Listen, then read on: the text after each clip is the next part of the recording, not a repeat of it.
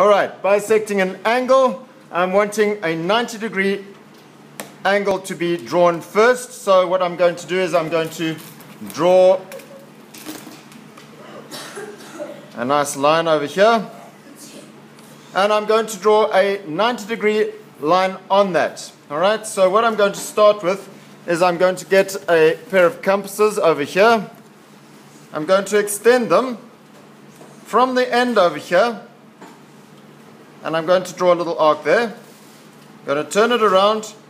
I'm going to draw a little arc over there. After I've done that, I'm going to draw an arc over here, an arc over here, place it over there, draw an arc over there, and an arc over there, and drawing a line in between those little crosses that I've made, I will have a 90-degree line.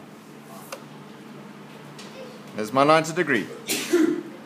After that, I've asked you to draw a bisected angle. So what am I going to do? I'm going to take my pair of compasses, make an arc,